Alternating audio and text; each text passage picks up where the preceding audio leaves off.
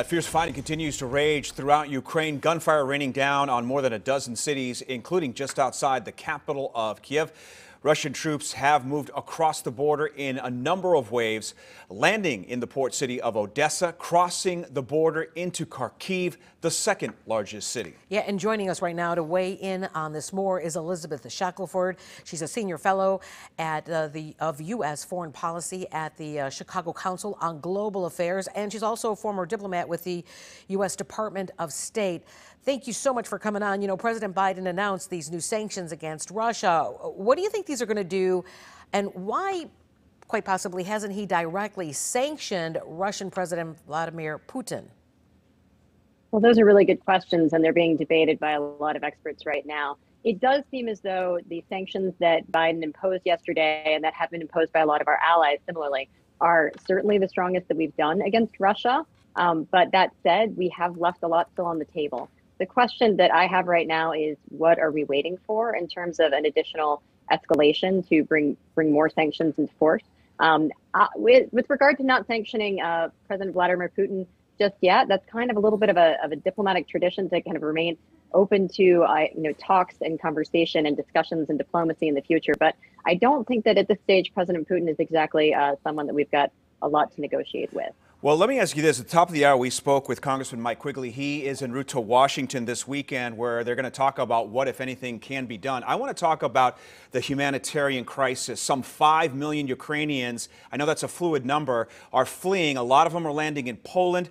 What, in your mind, does the U.S. need to do to aid in these NATO nations that will be accepting these refugees?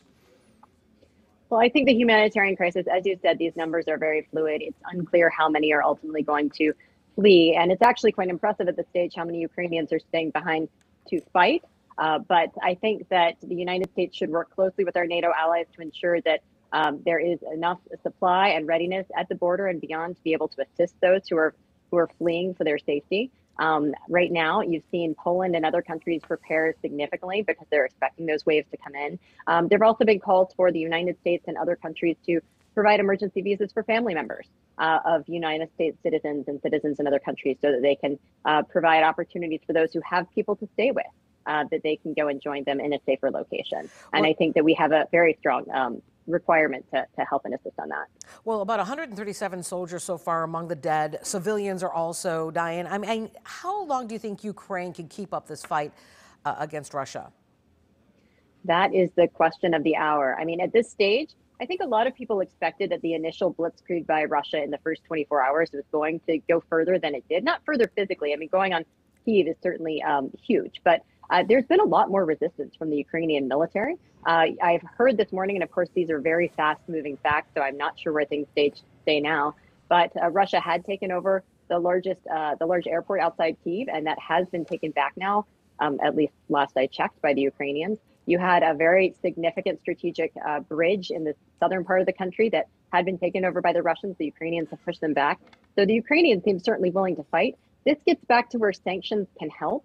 If we can basically make sure that the Russian government doesn't have access to Western funds to help continue funding its war effort, that's the kind of thing that we can do to really help slow Russia down and give Ukraine the opportunity to fight. But I mean, make no mistake about it, they are certainly outmanned and outgunned. Elizabeth Shackelford, Senior Fellow of U.S. Foreign Policy at the Chicago Council on Global Affairs. A lot to talk about. Maybe we can have you on again in the days to come. But thank you so much for joining us. Thank you.